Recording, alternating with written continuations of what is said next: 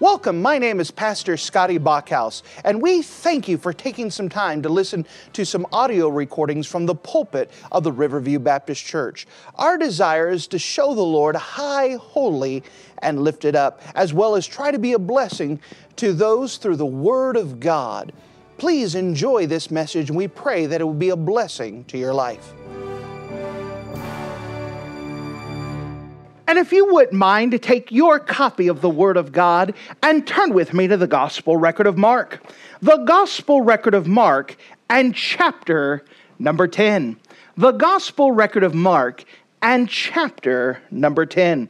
We're continuing to walk side by side with the Lord Jesus Christ through the Gospel record of Mark. And I want to remind you that the Gospel record of Mark shows Jesus Christ as the perfect servant. He is pictured as the ox.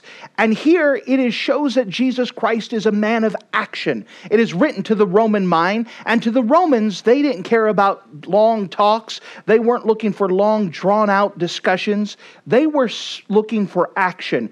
And the Gospel record of Mark shows Jesus Christ by his actions that he was indeed the Son of God. And now we continue to see Jesus Christ as he begins his march to Jerusalem. He's already been walking with his disciples and warning them.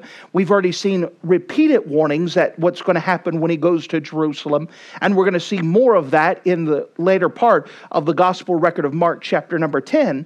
But we take a pit stop as Jesus Christ is teaching and working with people, and some children want to see the Lord and Master. So pick it up with me, if you wouldn't mind, in the Gospel record of Mark, chapter number 10.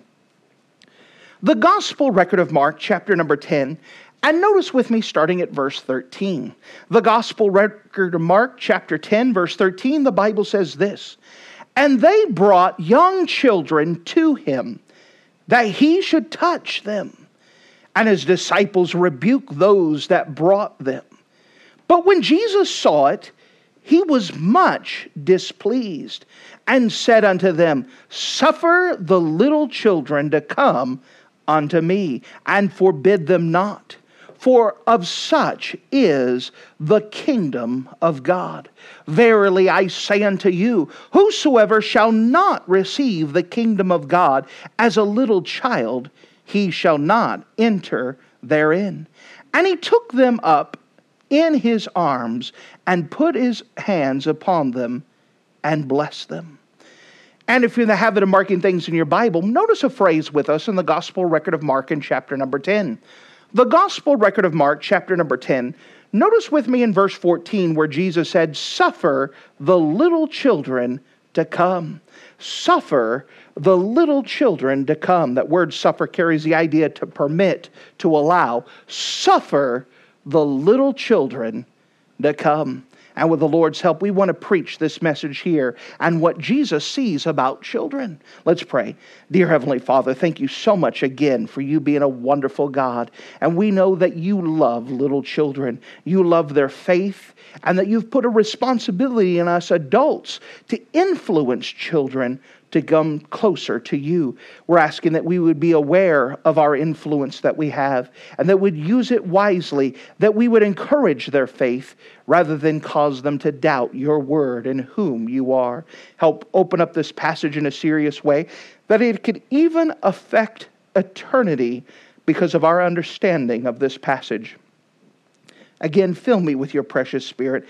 I dare not trust my own. So the best I know how, I surrender me, my thoughts, my ambitions, my goals, my desires. I give them all to you, and just ask that you get accomplished what you desire through your precious word tonight. And in Jesus' name we pray. Amen. Well, as Jesus is taking a pit stop, he's doing a lot of work. And we've already covered Jesus' busy day, how people would line up to be healed. People would come with problems. People would come with their kids or their family members with devils. And he's working with a lot of people. Add to it, you have the criticism of the Pharisees, the Sadducees, the scribes, and even the Herodians. And so Jesus is quite busy. Well, the disciples have been busy themselves. Remember, we saw earlier in the Gospel record of Mark that they hadn't had any leisure time. They barely had time to eat. And so if Jesus is busy, they're busy. And so as Jesus is busy about doing his normal day, we could see an interesting occurrence happen? The first thing I'd like to show you in this passage here is bringing the children to Christ. Bringing the children to Christ. Now, parents begin to bring their children to see Jesus. And they just wanted Jesus to bless them, to pray over them. They just wanted Jesus to touch them. They came up just desiring for Jesus to pay attention to their little kids. Notice with me, if you don't mind, in verse 13. And they, that's the parents, brought young children to him, that he should touch them. And his disciples rebuked them, those that brought them. So here's the parents. Can you ask Jesus, can he touch them? And the disciples would see that Jesus is working with someone, and they said, no, put the kids out of here. He's too busy for this. He's got more important things to do. I understand you want your baby touched, that's fine, but can't you see he's doing important things? And they start rebuking him. The word rebuke here is the idea that it is a hard correction. Trying to tell them, you are not right by bringing these kids here. What are you even thinking about bringing these kids here? Don't bother the master this way. And all the disciples are involved in this. You can almost imagine Jesus is working with someone and the disciples have a perimeter around him. And in their mind, they're doing what's best. In their mind, they're trying to help Jesus Christ. They're trying to help the master. But in fact, they're displeasing the master. And so they're rebuking the parents. Don't bring your kids. He's got more important things to do.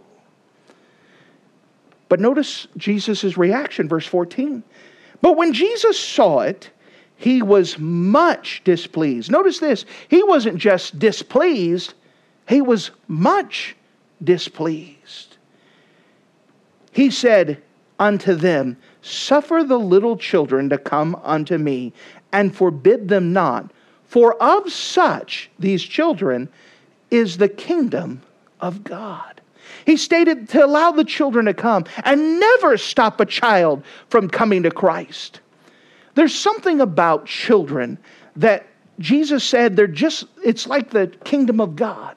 There's something about the simplicity of their faith. Something about the simplicity of understanding who Christ is. People who study child psychology understand there's a principle, there's a golden age of learning for children in between birth up to 5 to 7 years old. During those years, they will learn more than what they will learn the rest of their life. Things that we take it for granted. For example, they have to learn how to walk. Now, for us, we take it for granted. Most of us can sort of get by without stumbling. But for them, they have to think about it. Remember, you have one parent who holds the child and the other one says, all right, come to me. And the parent lets go of the child and the child steadily goes. They have to learn how to walk. They have to learn to talk. Do you know that before a child says his first word, the child understands 2,000 words? They're understanding before they can even speak. They're listening. There's a golden age of learning. People who study such things tell us that by the age 3, their likes and dislikes are beginning to be formed. By age 5, their personality is forming. By age 7, all of those things are set. There's a golden age where we could influence them for Christ, or we can influence them to disregard the things of the Lord. During those times, the golden ages of learning. The Catholic Church understood this.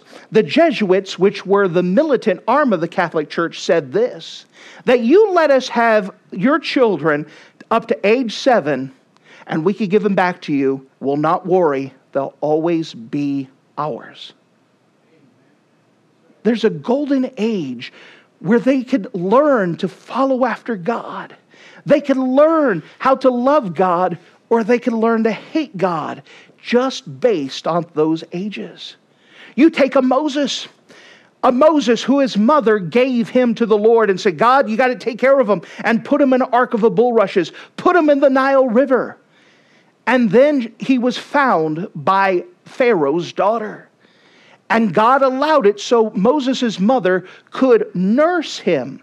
And back then they would nurse a child and wean a child until about 5 years old. So she knew she only had him for 5 years. For 5 years, she had to instill everything about faith and God that she could in those 5 years. People make the mistake today that they say that children can't understand things about faith. They can't understand things about the Bible. They don't understand about the Bible and following after God. And therefore, we shouldn't even attempt to teach them until later on. And what a mistake that is. Think about Moses. I want you to hold your finger here. We're coming back. But Moses' mother influenced him so greatly that it affected the rest of his life. Turn with me, if you wouldn't mind, to the book of Hebrews, chapter number 11. The book of Hebrews in chapter number 11. Hebrews we often title in chapter number 11 as the hall of faith. And what we see all throughout chapter 11 is by faith, by faith, by faith. And we understand that faith is described in chapter 11. Faith is defined in chapter 12 and verse 2, looking unto Jesus. And so as these folks looked unto Jesus, their faith produced an action. And as Jochebed, that is Moses' mother, influenced Moses, she only had him for 5 years, yet those 5 years of influence and teaching him about the Lord, teaching him about God, teaching him to follow the Lord, changed the rest of his life. Notice what the Bible says in Hebrews chapter number 11, and I want us to read it 4 verses, and I want you, as we do that, to pay attention to the verbs. Remember what a verb is. A verb is an action. It is the action that is done by the object, by the subject. Notice the verbs, the actions that Moses made for the Lord, all because of the influence of a mother. Notice with me in Hebrews chapter 11 and verse 24. By faith Moses, when he was come to years, refused to be called the son of Pharaoh's daughter, choosing rather to suffer affliction with the people of God than to enjoy the pleasures of sin for a season, esteeming the reproach of Christ greater riches than the treasures in Egypt, for he had respect unto the recompense of the reward. By faith he forsook Egypt, not fearing the wrath of the king, for he endured as seeing him who is invisible. Because of the influence of his mother, it allowed God to work in his life later on. And because of that influence, because of her instilling in just those 5 years, it helped him to have the faith to follow God, and it helped him to make choices. Notice again in verse number 24, by faith Moses, when he was come to years. This isn't talking about 80 years old. It's talking about that he had a choice when he could be called the prince of Egypt, when he could be called even the heir of Pharaoh. He refused to be called the son of Pharaoh's daughter.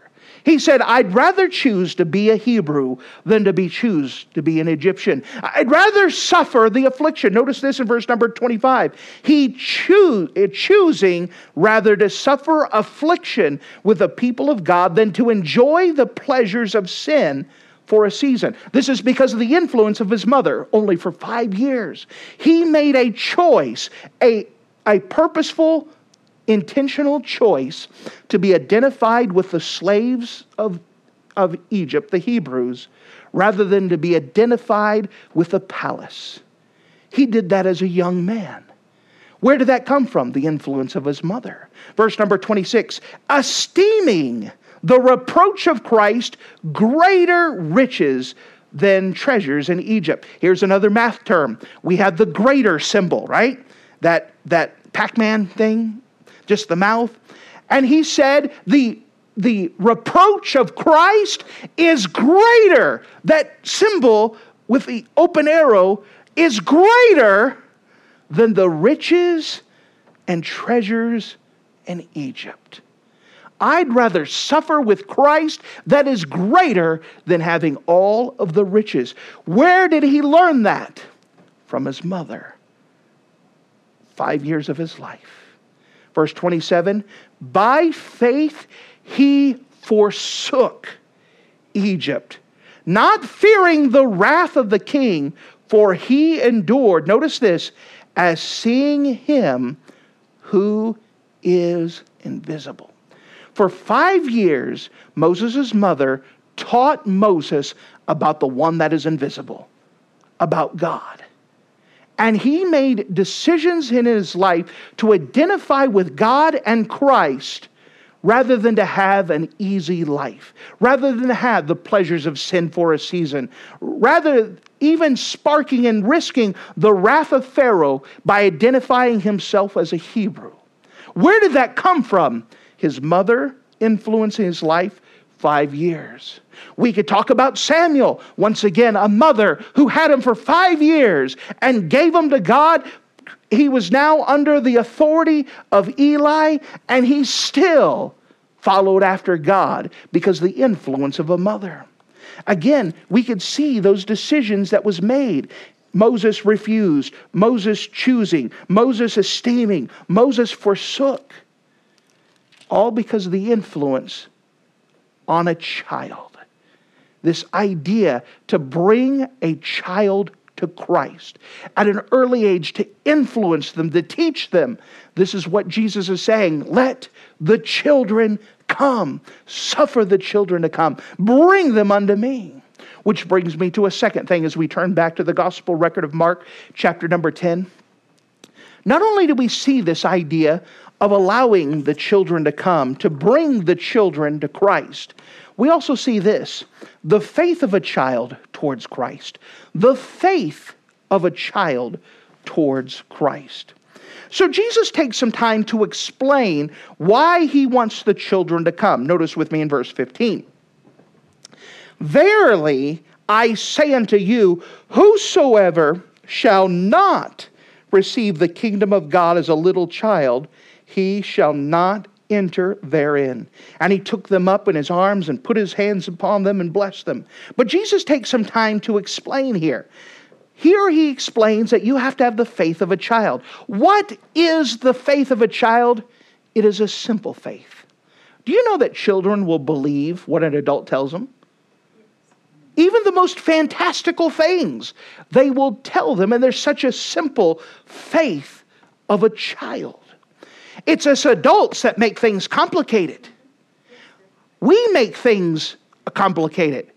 If you tell a child that they're supposed to give to the Lord, they say, okay, I'll do that. But an adult will say, well, I know I should, but the reason why I can't is, and they'll list all the reasons why they can't. You tell a child that they're supposed to sing for the Lord, and they'll get a hymn book and do the best they can. But an adult said, yeah, I'm supposed to sing for the Lord, but let me tell you the reasons why I can't. You tell a child that they're supposed to read their Bible. Okay, I'm supposed to read the Bible. And you get the adults and they'll tell you every reason why they can't. You see, faith is simple. We make things complicated. The Bible even gives that reference later on in the book of Corinthians that we're supposed to do everything in simplicity and godly sincerity. That whenever you come to the place in your life where you say it's complicated, that's not of God. Faith in God and obedience in Him is simple. We make things complicated. Why can't you obey this? Well, I would, but... And again, we've all been there. But there's something about the childlike faith. If you want to be the best servant, you approach the Bible like a child. If the Bible says it, then do it. It's that simple. It is us that makes things complicated. We make things difficult. I want to remind you of some spiritual characteristics of a child. What are some spiritual characteristics of a child that makes it so simple for them? Well, first of all, we know that children naturally know that there is a God. Every child who is born knows that there's a God. Someone has to get a hold of them and convince them that there is no God. But every child has an innate sense that there is a God. They may not know the details about him, but they know that there is a God. By the way, the book of Romans chapter 1 tells us that. Everyone is born with the light that there is a God. Second thing that we know about children and their spiritual characteristics is that children can know the truth of God's Word. That's why we sang those songs earlier today.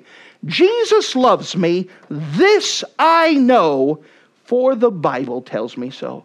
Can a child before he's saved understand that truth? Yes. Yes. A child can know the truth of God's Word. The Bible. Yes, that's the book for me. Can they understand that even if they don't have full comprehension? Yes. Yes.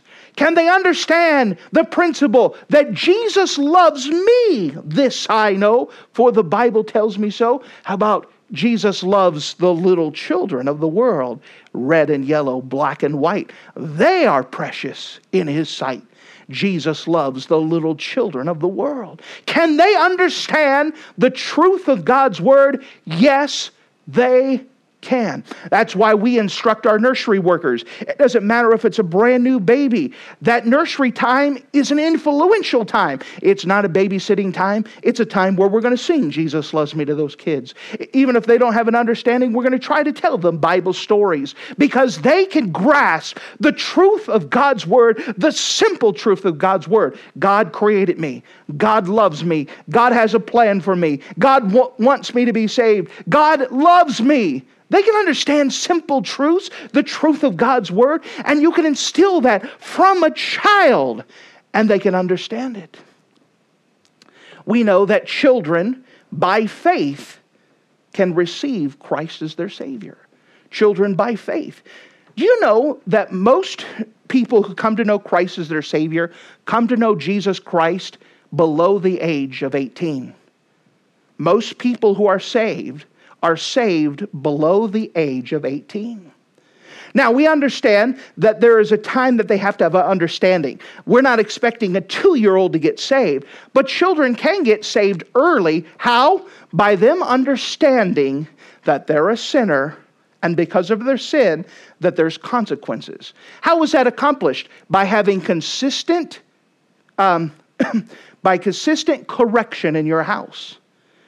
That if you have consistent correction in their house, they'll understand that there's a consequence for my sin. And the more established that is, the earlier that they can understand that principle and get saved. That's why we have bus kids who don't have any consequences for their actions, that at 7 and 9 years old, they can't understand salvation because they still can't understand that they're a sinner, and because of their sin that they've offended a holy, righteous God.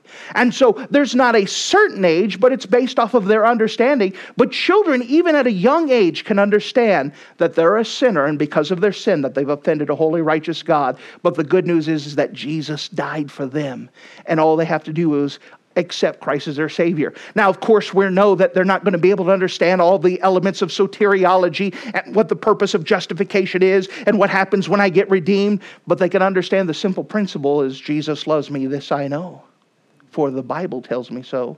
They can understand that I do wrong and there's consequences, but Jesus died for me, and the best I know how I can accept Him.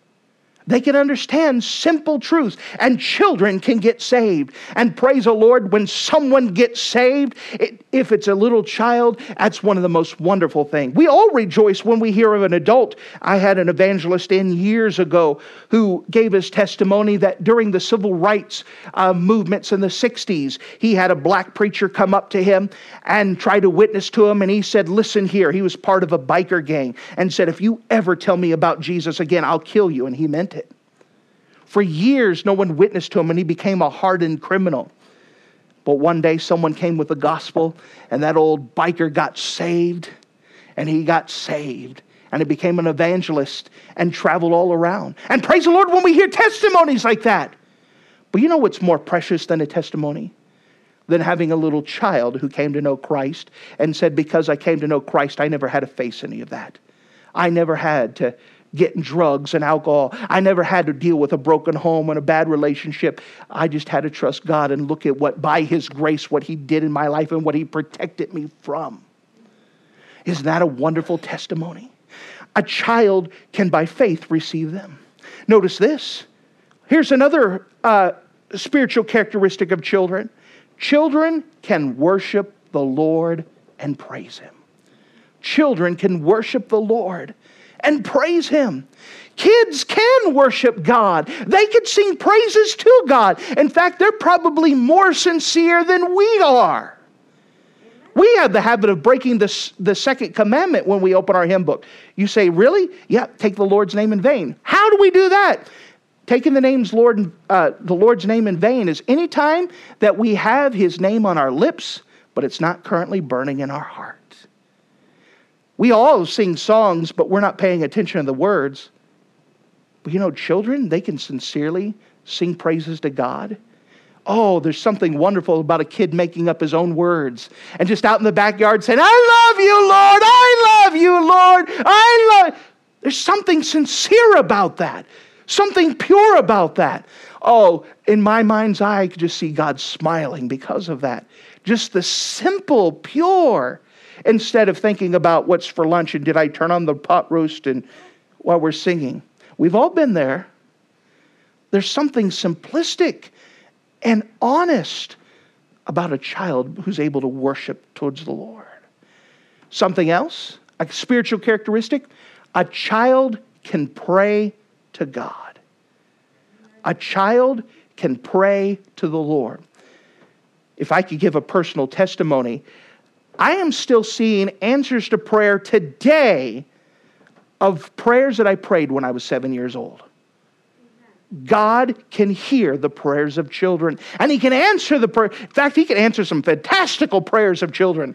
I know preacher friends of mine that if they're really sick, they don't go talk to their preacher friends, they go grab some children. Something about children getting a hold of God and praying. They can be taught to pray. That's why we need to teach them to pray at a young age and get them to pray and let them be confident in the prayer and let them know who they're talking to and that they could tell Him anything. If you could teach a child that they could tell God anything, then when they're adult, they'll have no problems. Amen. I don't know how many times I've got an adult that trying to say, why don't you tell the Lord about that? Well, that just seems too small. No, it's not. Why don't you tell the Lord about it? Well, it just seems too big. But if you could get a child and teach them to pray, and they could tell God anything and everything, they will be better off for the rest of their life because they have that childlike faith. Until someone gets a hold of them and tells them, you're not supposed to pray like that. Just let them pray. Something else that we know of spiritual characteristics about children is that children can serve the Lord and be used of God. You go throughout the Bible and find the children that was used of God. An 8-year-old king who was used to bring reform throughout his kingdom. You take a Samuel who heard the voice of God and responded and was able to tell the adult what God was planning on doing. Children could be used of God, even if it's something as simple as a little lad bringing in his lunch and Jesus feeding 7,000 with it. Children can serve God. In fact, the quicker that we could teach them to serve God, and that's why I love the kids who do the offering plates and kids who are greeters at the doors and kids who are able to do different things. We could teach them that they can be used of God and they should be used of God, and they'll grow up with a mindset of service the rest of their life. But to teach them, but they can be used of God. How many children could be used to give someone a hug at the right time and give them the encouragement that they need? Again, forgive the personal illustration. My wife and I were part of retirement homes for years and years and years. And when Serena was born, we took her to the retirement home. And we taught all of our kids to hug all the retirement home people and to love on them. And they sang songs. Even today, during the summer, when we go over to the retirement home, my kids will still sing before them, because they can be used to be an encouragement. Let me tell you, those retirement home people would rather hear those kids sing than me preach. So But they could be used to encourage. They could be used in great ways. They could be used of God. There's another characteristic, that spiritual characteristic that children have, is that children can hear the voice of God. Because they're not complicating things. The Bible says in the Beatitude, blessed are those that are simple, for they shall see God. When we make things so complicated, where's God at? God says, I'm here. Don't you see me? But kids can be led of the Lord. And talk again, go to Samuel. God spoke to Samuel, Samuel, Samuel. Why? Because he knew the child would be able to respond. Kids can listen to God. They can open up the Bible and let God speak to them through His Word. They'll actually listen to the preacher and expect God to teach them something. They can, with simple faith, they can learn and hear God's voice. The faith of a child towards Christ. But there's one more thing that I want to show you, and that was something that we hit the chapter before. Turn with me, if you don't mind, in the Gospel record of Mark, chapter number 9. The Gospel record of Mark, chapter number 9. Now, as we have the story in Gospel record of Mark, chapter 10, we have Jesus who is busy, but these people trying to bring their children to Christ, and the disciples rebuking them. And Jesus said, no, let the children come. And then He explained why. But in the previous chapter, we could see Jesus warned about something very important. The idea of offending a child away from Christ. Offending a child away from Christ. Notice with me in the Gospel record of Mark, chapter 9, and notice with me in verse 42. The Gospel record of Mark, chapter 9, and verse 42. And whosoever shall offend one of these little ones that believe in me, it were better for him that a millstone were hanged about his neck, and he were cast into the sea. This idea of offend carries the idea of putting a stumbling block, causing them to stumble. It carries the idea that whosoever causes a child not to look to God by faith, they're in trouble for God. In fact, God says, if I get a hold of them, it would be better for them to have a millstone, an anchor, put around their neck and they drown to the depth of the sea. If I get a hold of them, it's going to be worse than that. When God starts speaking like that, that's pretty serious. By the way, this is why we need to get children involved and teach them to sing before they realize it's not cool to sing. To teach them to go to church before they realize it's not cool to go to church. To teach them how to give and how to soul win before they realize it's not cool to give. Once they get to teenagers, it's starting to get too bad. Getting those children and teach them to do these things that will carry them through those teenage years. But Jesus warns not to offend. Not to cause their faith in the Lord to stumble. He gives a very strong warning. So with that, we could just put a period there, but then it's still oblivious. It's still very vague. What does it mean to cause a child to stumble in their faith? How is it that a child can cause to stumble in their faith? I'm going to give you some things, but let me give you a principle before we do. That when we teach, we have two types of teaching that are always going on. We have active teaching and passive teaching. Active teaching is what I am purposely trying to teach you. Passively teaching is the things that they're picking up without me instructing them. We're always having two types of teaching going on. One is from what I am purposely teaching. The other ones is what they're observing in my life. Remember the phrase, do as I say, not as I do? They will pick up what you do before they pick up what you say. So how is it that someone could cause a child's faith to stumble? Here's a list of things. First of all, causing a child to doubt the Bible by not reading it or obeying it themselves.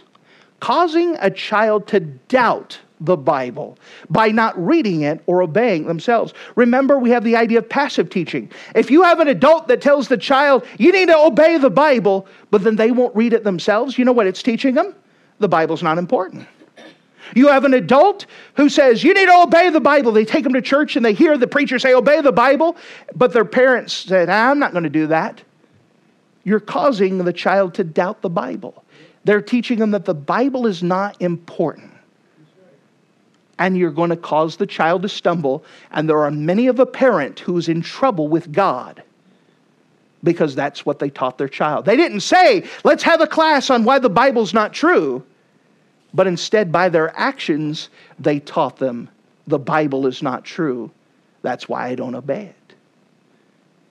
What's another reason why we cause a child's faith to stumble? We also see causing a child to disregard the importance of church by a parent's unfaithfulness. Causing a child to disregard the importance of church by a parent's unfaithfulness. Now, someone will say, well, I don't think church that's important. You know, the Bible says that Jesus died for the church. You know that Jesus loves the church? And that's not the ambiguous term. That's a different saying that Jesus loved the world, for God so loved the world. Jesus died for the church as well, the institution, the local assembling together. And we show what we think of the importance of the church based off of our faithfulness to the church. If you don't think it's important to go to church, your kids are going to learn that it's not important to go to church. And if they don't love the things of God, they're not going to love God. By the way, if you don't love this book, how can you love the author of this book? Amen. There's an important principle here. Remember, you're not teaching a course about why you shouldn't go to church. You're teaching them by your actions. That is what they're learning. So causing a child to doubt the Bible by not reading it or obeying themselves. Causing a child to disregard the importance of church by a parent's unfaithfulness. We also see another thing. Causing a child to disbelieve God's goodness by complaining and not going to God in prayer. Causing a child to disbelieve God's goodness by complaining and not going to God in prayer. You say, is that a true thing? Read the book of Numbers. Over and over and over, you see the word murmur. That word murmur is complaining. You know, every time you complain, what you are saying is that God is not good and God is not right. And if you want to be honest and do a death tally in the Bible, the sin that God killed the most people for was complaining. Don't believe me? Read the book of Numbers. When we complain, especially in front of our children, we are teaching them that God is not good and that God is not right. You know what we should do? We should go to God in prayer. If you truly believe that God was good and God was right, you go to God in prayer and say, God, this is what I need. That's what the children of Israel should have done when they were hungry and they wanted something. Don't you think God would have given them good meat to eat if they would have went to Him in prayer instead of complaining and saying, it's not right, we're going to die, God hates us. And they even got to the place where they said, God hates us. That's pretty bad. And when a child sees how you respond, they start to learn, even though you're not sitting down and having a class, you're teaching them that God is not good. It causes them to disbelieve God's goodness when you complain. How can someone cause a child's faith to stumble? Causing a child to doubt the Bible by not reading it or obeying themselves. Causing a child to disregard the importance of church by a parent's unfaithfulness. Causing a child to disbelieve God's goodness by complaining and not going to God in prayer. And causing a child to distrust God's character by not being consistent in discipline. Causing a child to distrust God's character by not being consistent in discipline. There is a principle. How a child sees his earthly father is how he sees his heavenly father. And if he has a father that's not consistent in punishment or in correction and trying to help them to be better, they're going to see a God that will let them get away with whatever they want. You see, how we train our children teaches them how to see God. Sometimes parents will say, "Why is my teenager like this?" Let me tell you why. It's because you taught them about God's character that was incorrect. And now they have a bad view of God that needs to be corrected. I was dealing with a pastor not too long ago, and he was saying, "I'm worried about my folks. What should I do?" They need to see God. Everything's based off of their vision of God. Let them see who God is. But they got this problem, they got this problem. Yes, but their major problem is they don't see God for whom He is. That is most of the problem that we have in American Christianity. That is most of the problem why some people don't get saved, is because they see their God based off of how they see their parent. An absent God. A non-caring parent, a non-caring God. A lording parent, a lording God. You see, how we train our children in discipline. You know, the Bible actually says that if we don't discipline our children, we do not love them. A non-loving parent, a non-loving God. A parent who doesn't care what a child does, a child sees a God who doesn't care what they do. And that's further from the truth. How do we cause a child's faith to stumble? Causing a child to doubt the Bible by not reading it or obeying it themselves. Causing a child to disregard the importance of church by a parent's unfaithfulness. Causing a child to disbelieve God's goodness by complaining and not going to God in prayer. Causing a child to distrust God's character by not being consistent in discipline. And the last thing, I'm sure that you can make some more, but these are some major ones. Causing a child to disobey authority by parents gossiping against the pastor and other authority. You know, there was a dynamic change. Back when I was a child, now we always get the thing back in the day. Back in my day, when there was an incident at school, my parents believed the teacher over me. Why? They backed authority. And that's the proper response. Today, it's the teacher's fault and not the student's fault. And you know what you do when you erode that authority? You erode your authority and you erode God's authority. Amen. If you teach them that you don't have to obey authority, why should they obey God's authority? If you teach them they shouldn't obey other authority, you'll find that they won't obey your authority. You see, this is a dangerous thing. How do you do that? By gossiping. Oh, there's been many people who have roast preacher on the way home and talking about this. Well, a child hears that. Even something as simple as talking about the president. I don't care who the president is. You should always refer to him as President so-and-so. And you should never use derogatory terms. I don't care who the president is, because he is an authority. And you teach your kids not to listen to the president, you're teaching the children not to listen to you.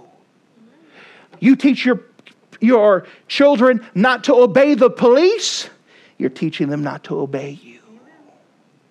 You see, God has set up an authority. And we wonder why we have anarchy in our world today. It's because we've broken this picture of God's authority. Why should I obey God's authority? Why? I don't have to obey my teacher, my parents. Well, why would his authority be any different? And you know who determines whether a child is going to obey authority or not? The parent. The parent. So when you see this list, we're not talking about the public school teachers or the college professors.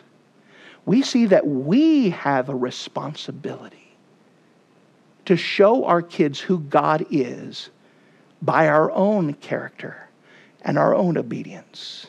If you want more on this, we're not going to turn there for now. Deuteronomy chapter 6. Read away. And you'll see everything that I just said in this list in Deuteronomy chapter 6, where it instructs the parent to teach the children along the way, when they wake up, when they go to sleep, to have the Scripture in front of them at all times, to have a regard, to remind them of God's character. Oh, let's turn there, Deuteronomy chapter 6. If I'm going to describe all of it, I might as well just show it. Good. Notice with me, Deuteronomy chapter 6, right at the very beginning of the Bible, the fifth book in, Genesis, Exodus, Leviticus, Numbers, Deuteronomy in chapter number 6. And you go ahead and take Deuteronomy chapter 6 and you compare it to this list that I gave here. And you could see the responsibility that God gave to parents, especially fathers, and their teaching of these young children. Deuteronomy chapter 6. Notice with me as we pick it up. Let's start from the beginning. Deuteronomy chapter 6 and verse 1. Now these are the commandments, the statutes, and the judgments, that's all the word of God, which the Lord your God commanded to teach you. Why? That ye may do them in the land where you go to possess it. And notice this, that. When you see that word that, it's saying why there. Why are the commandments and statutes and judgments there? That thou mightest fear the Lord thy God, to keep all of his statutes and his commandments, which I command thee, thou and thy son and thy son's son. Why? All the days of thy life, and that thy days may be prolonged. So all the days of your life, so that way they could have a prolonged life. Verse number 3, hear therefore, O Israel, and observe to do it, that it may be well with thee, and that ye may increase mightily, as the Lord God of thy fathers have promised thee, and the land that floweth with milk and honey. Hear, O Israel, the Lord our God is one Lord, and thou shalt love the Lord thy God with all thy heart, and with all thy soul, and with all thy might. And these words which I command thee this day shall be in thine heart, and thou shalt teach them diligently unto thy children, and shalt talk of them when thou sittest in thine house, and when thou walkest by the way, and when thou liest down, and when thou risest up. And thou shalt bind them for a sign upon thy hand, and they shall be frontlets between thine eyes. And thou shalt write them upon the post of thy house and upon thy gates. And it shall be, when the Lord thy God hath brought thee into the land which he swore unto thy fathers, to Abraham, to Isaac, and to Jacob, to give thee great and goodly cities which thou buildest not, and houses full of all good things which thou fillest not, and wells diggest which thou diggest not, and vineyards and olive trees which thou plantest not, but thou have eaten and be full. Then beware, lest thou forget the Lord, which brought thee forth out of the land of Egypt, from the house of bondage. Thou shalt fear the Lord thy God, and serve him, and shalt swear by his name. And it goes on, but that covers it. We are to diligently teach our children these things, so that way they will trust in God and enjoy the life that God gave them, rather than face the destruction and ruin that comes when they turn away from God. The Bible says, suffer the little children to come. You couldn't do any better in your life than to teach children to follow after God. You couldn't do any better in your life to take someone and go alongside with them and say, let's walk to God together. Encourage their faith. Teach them to follow after God all of the days of their life.